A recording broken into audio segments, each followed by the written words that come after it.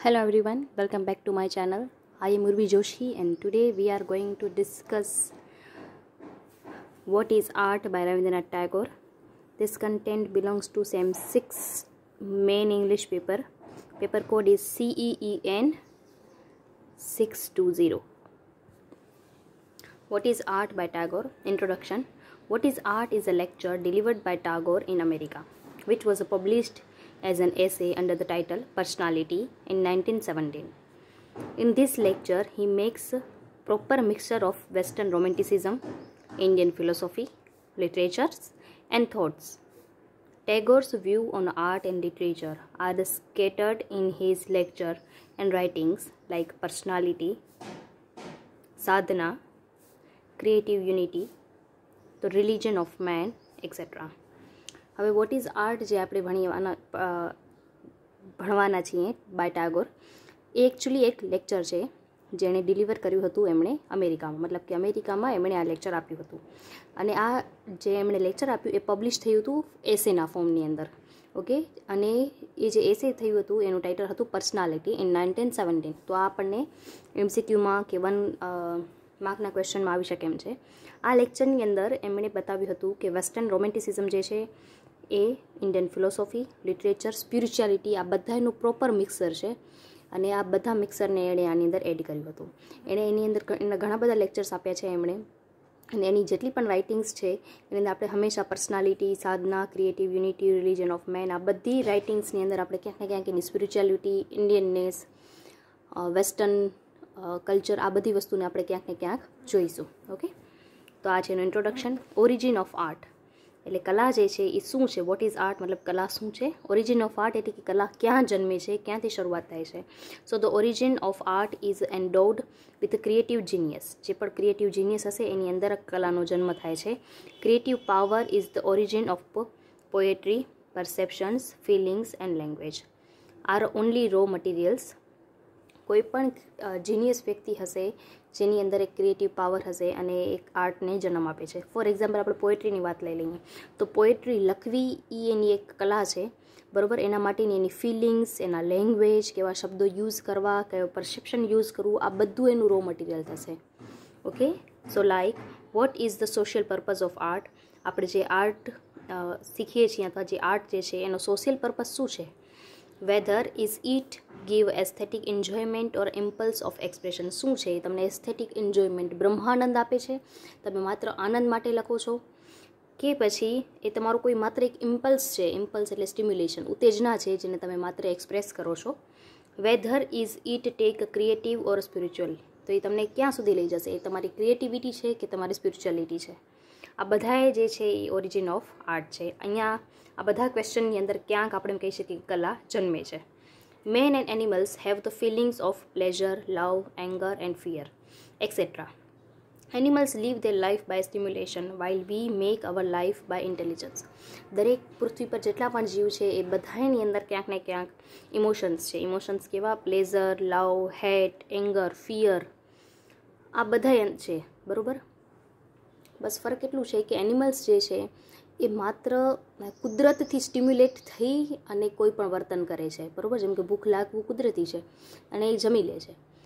એવી રીતે એ લોકો પૂરી જિંદગી એની વિતાવે છે, ખાવું પીવું બસ એમાં જ. જ્યારે આપણે જે છીએ એ આપણી ઇન્ટેલિજન્સને, આપણી બુદ્ધિને, કેમ કે ઈશ્વરે આપણને વિચારવાની શક્તિ આપી છે, તો આપણે ક્યાંક ને ક્યાંક આપણી બુદ્ધિનો ઉપયોગ કરીને, ઇન્ટેલિજન્સનો યુઝ કરીને આપણે આપણી લાઈફને બહેતર બનાવીએ છીએ. ઓકે, તો આપણે આપણી લાઈફને જે બહેતર બનાવીએ છીએ એને આપણે કહી શકશું art. Okay, art રિવિલેશન of personality. Art જે છે એનાથી તમે તમારી પર્સનાલિટીને રિવીલ કરી શકો છો, વધારે બહેતર બનાવી શકો છો, તમારા જે ઇમોશન્સ છે એને તમે બહાર લાવી શકો છો. તો આર્ટ જે છે એક ઝરિયો છે કે જેના થ્રુ તમે તમારી પર્સનાલિટીને વધારે સારી બનાવી શકશો. કેવી રીતે? સો art is a thing which helps main two reveal himself because main has so many skills which એક્વાયર્સ practice, revisions. That's why art has a power to select things from the surroundings in order to make them better version of himself. Man has a love, hatred, pleasure and pain, fear and wonder, etc. becomes the part of our personality. It grows with our growth and changes with changes. Emotions transform this world of appearance, and that's why he talks about art that art we do not merely know it, we feel it, and by feeling it we feel ourselves. શા માટે આપણે reveal કરવાની જરૂર પડે છે, શા માટે આપણે આપણા ઇમોશન્સ બહાર લાવવાની જરૂર પડે છે? તો આપણા જેટલા પણ ઇમોશન્સ છે એનાથી આપણી પર્સનાલિટી બને છે, બરાબર. જેટલા આપણા નેગેટિવ ઇમોશન્સ હશે આપણે કહીશું કે આ વ્યક્તિ તો નેગેટિવ છે. જો એનાથી વિરુદ્ધમાં જો આપણે જોઈશું કે જો કોઈ એવી વ્યક્તિ હશે કે જે હંમેશા પોઝિટિવ રહેતું હશે, કામ એન્ડ કુલ રહેતું હશે, તો એ વ્યક્તિ જે છે એની પર્સનાલિટી એવી બહાર આવશે. હા, તો આર્ટ જે છે એવી થિંગ છે, એવી વસ્તુ છે જેના દ્વારા આપણે આપણા જે ઇમોશન્સ છે એને બહાર લાવી શકીએ છીએ. પછી એ પોએટ્રી હશે, પેઇન્ટિંગ હશે, રાઇટિંગ હશે, એનાથી આપણે આપણી ઇમોશન્સને બહાર લાવીએ છીએ. તો આપણે એમ કહી શકીએ કે આપણા જેટલા પણ ઇમોશન્સ છે એનાથી આપણી પર્સનાલિટી બને છે. એ પર્સનાલિટી જે છે એને બહાર લાવી અથવા પર્સનાલિટીને વધારે સારી બનાવવી એ કલા છે, અને એમાં કલા જે છે મદદ કરે છે. એટલે અહીં કહે છે કે it grows with our growth. જેવી રીતે આપણે વધીએ છીએ તેવી રીતે એ પણ વધે છે. હવે બરાબર જરા વિડીયો બનાવી કે ના પછી પણ રમું હો. આમ એ ફોન ના તાન કે સમજાઈ હતી. હા, and changes with changes emotions transform this world of appearance. આવી જ રીતે ઇમોશન્સ જે છે એ આપણા ટ્રાન્સફોર્મ થશે જે દુનિયા આપણને દેખાય છે એમાં. અને એટલે જ ટાગોર જે છે એ કહે છે કે આર્ટ જે છે એના વિશે આપણે બહુ જાણતા નથી, એના વિશે આપણે બહુ માહિતી નથી, બટ તમે એને જાણશો કે સમજશો નહીં, પણ તમે એને ફીલ કરશો. અને આ ફીલ કરવાનો મતલબ થશે કે તમે એને તમારી જાતમાં જોશો. Art and concept of utility and self expression. Art જે છે એ શું છે? Concept of utility. Utility use કરવું, અને સેલ્ફ એક્સપ્રેશન. આપણે કોન્સેપ્ટ જે છે એને આપણે યુઝ કરતાં શીખશું, અને આપણો જે સેલ્ફ એક્સપ્રેશન છે, પોતાના જે ઇમોશન્સ છે એને વધારે સારી રીતે એક્સપ્રેસ કરતાં શીખીએ છીએ. Okay, art is a way to express your feelings. And that's why art gives you a piece, love and containment in life. એટલે જ આર્ટ જે છે એ તમને હંમેશા ખુશી આપે છે, કારણ કે આર્ટ જે છે એનો પ્રાઇમરી એમ એ છે કે આપણને ખુશી આપવું. કેમ કે કોઈ પણ વ્યક્તિ જ્યારે પેઇન્ટિંગ શીખશે, રંગોળી બનાવતું હશે, મહેંદી બનાવતું હશે, તેનું પ્રાઇમરી ઓબ્જેક્ટ એ નહીં હોય કે આમાંથી હું હજારો રૂપિયા કમાઈશ, બરાબર. એ એની ખુશી માટે કરીને એને ચાલુ કર્યું હશે, એક ટાઈમપાસ માટે કરીને ચાલુ કરેલું હશે, અને પછી આગળ જતાં એ બહુ યુજ ટ્રાન્સફોર્મ લઈ લેશે, બહુ યુજ એવું રૂપ લઈ લેશે. તો આર્ટ જે છે એ આપણને પીસ આપશે, લવ આપશે, કન્ટેન્ટમેન્ટ આપશે કે મેં કંઈક કર્યું, મેં કંઈક નવું શીખ્યું.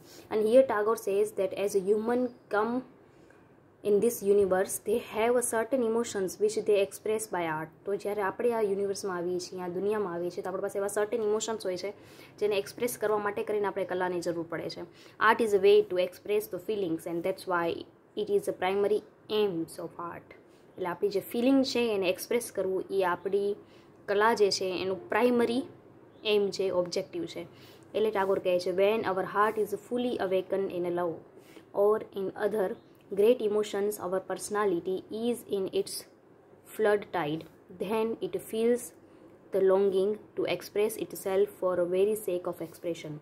જ્યારે તમારું હૃદય જે છે એ પૂરેપૂરું પ્રેમમાં ડૂબેલું હોય છે, બરાબર, તમારી અંદર ઘણી બધી લાગણીઓ હોય છે, એ લાગણીને એક્સપ્રેસ કરવું જ પડે છે. જ્યારે આપણે કરવું જ હોય છે એ વખતે, ત્યારે આપણે થાય કે હવે એકદમ ભરાઈ ગયા છીએ અંદરથી, ત્યારે આપણે ક્યાંક આર્ટનો સહારો લઈએ છીએ, અને ત્યારે આર્ટ જે છે આપણને મદદરૂપ બને છે. Art and the principal of unity. Principal of unity in artist is a principal of organic હોલનેસ. Organic હોલનેસનો મતલબ સંપૂર્ણ હોવું, બરાબર. આપણે જ્યારે ચિત્ર દોરતા હશું ત્યારે આપણે પૂરેપૂરી એક છબી આપણા મગજમાં બેસાડી હશે કે ઓકે તમારે આવી રીતે રંગોળી બનાવવાની છે, પણ એની શરૂઆત તો એક સર્કલથી થતું હશે, રાઈટ. તો એ આર્ટ ઓફ હોલનેસનો મતલબ શું થાય છે કે આપણે આખા ચિત્રને આપણા મગજમાં પહેલાં તૈયાર કરીએ છીએ, પછી ચિત્રમાં ક્યાંથી શરૂઆત કરવી એક નાનો એવો કોનો હોય છે, નાની એવી વસ્તુ હશે. એવી રીતે પોએટ્રી લખતા હશું તો પણ આપણે એમ હશે કે ઓકે આ પોએટ્રીની અંદર આવી આવી વસ્તુ હું લખીશ. પછી ઘણી વખત એવું થાય કે આપણે લખીએ પછી લાઈનને પાછી આપણે મિટાડવી પડે છે, પાછી કટ કરવી પડે છે, કેમ કે આપણે થઈ જાય કે ના આ એક્ઝેક્ટ એ વસ્તુને નથી કહેતું જે હું કહેવા માગું છું, રાઈટ. એટલે આ ઓર્ગેનિક હોલનેસનો મતલબ થાય છે આપણે સંપૂર્ણ વસ્તુને આપણે એની સામે મૂકીએ છીએ. Tagore sad but the truth is analytical treatment will not help us in discovering what the vital point in art is the principle of unity. हाँ गली Here Tagore throws a light on art as the art's prominent thing is the way of expressing things. Human has a power to infinite to give us the reality through freedom of mind is the nature of all arts. Okay, શું કહે છે કે analytical જેટલા પણ treatments છે, જેટલા પણ પૈસા કે સંખ્યાને ઉતરાવ ચડાવ છે, એ ક્યારે પણ આપણને લાઈફની અંદર એ ખુશી નથી આપતી. પણ આર્ટ જે છે એનું એક પ્રિન્સિપલ છે, પ્રિન્સિપલ ઓફ યુનિટી, કેમ કે આપણને બધાને જોડીને રાખે છે. અને નેચરનું કામ પણ શું છે, આપણે પૂરી આઝાદી આપવી અને આઝાદી આપ્યા પછી પણ એકબીજા સાથે જોડીને રાખવું. તો આર્ટ જે છે એ પણ આપણને હંમેશા શું શીખવાડે છે, યુનિટી શીખવાડે છે. ફંક્શન ઓફ આર્ટ, એનું કાર્ય શું છે? હા માં, હા એવલ થઈ મને તો. The function of art is to have the abstract idea of nature. Nature is infinite and immortal, and that's why poet has to select proper words according to its subject. ના બાબુ, નીચે Ram દીકુ, even though એ Babu, no no no no. તું પાણી જો ગણી તો purple વાળો cup પછી પાણી ચૂ. બોલો પર્પલ કપ ગણી ન જ. According to its subject, a proper subject language convey the same thing which a poet wanted to convey. Function of art એટલે એના કાર્ય શું છે કે એક એબ્સ્ટ્રેક્ટ આઈડિયા છે નેચરનું, જે આપણી સામે મૂકશે. હવે નેચર જે છે એનું પ્લસ પોઈન્ટ કે સૌથી મોટી કેરેક્ટરિસ્ટિક શું છે કે ઇન્ફાઇનાઇટ છે, ઇમોર્ટલ છે. ઓકે, અને આ જ વસ્તુ જે છે એ પોએટ એના સબ્જેક્ટમાં એની લેંગ્વેજથી આપણને સમજાવવા માંગતો હોય છે. Art and philosophy. Tagore believes that we all are the children of infinite powerful God, and this philosophy is a part of supreme function. Nature helps humans to develop their personality in as much as humans help nature to reveal its beauty. We grow along with nature and identify themselves. We can use it as a messenger of communication. Physics give us the knowledge of world, but the art is the source to live in the inner world. Okay, art અને philosophy આ બધી વસ્તુ એકબીજા સાથે જોડાયેલી છે. કેવી રીતે? કારણ કે આપણે બધા જે લોકો છીએ એ સર્વશક્તિમાન ઈશ્વરના બાળકો છીએ.